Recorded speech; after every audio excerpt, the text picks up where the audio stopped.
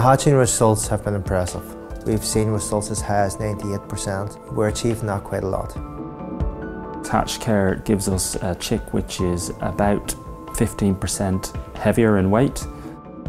The early mortality isn't there, so at 7 days we're well below 1%, even on a young flock of 27 weeks.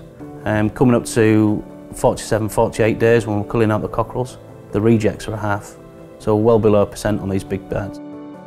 The product is desirable by our customers and that it sells itself. Money-wise, probably 3 or 4p a Moro chick.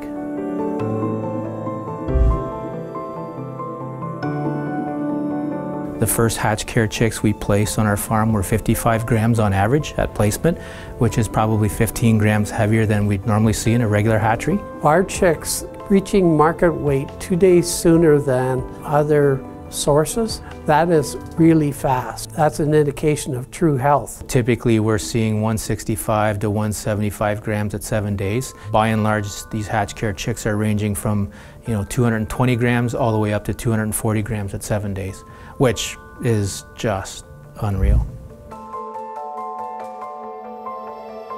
The results are better than I expected. We see some chick starts less than 1%. 7-day mortality. We see 98% of the viable embryos hatch. That's good. We have to readjust our projections on hatchability and so we have the proper placement at the farms.